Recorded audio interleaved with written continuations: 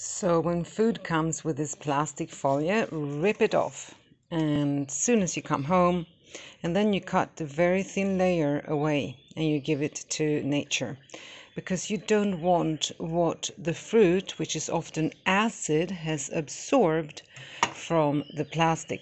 This is many times even worse than anything that could have gone into the fruit, because the fruit has its own antioxidant system, its own immune system against some of the pesticides. I'm not saying that pesticides is not bad.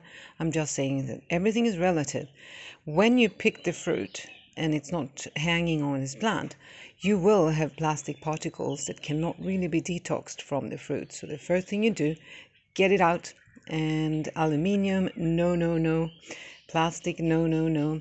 Whatever you preserve your food in, let it be ceramics or crystal. And otherwise, just put it in the fridge and cut off the little layer if you don't want to eat the dry stuff that makes. Okay, good luck.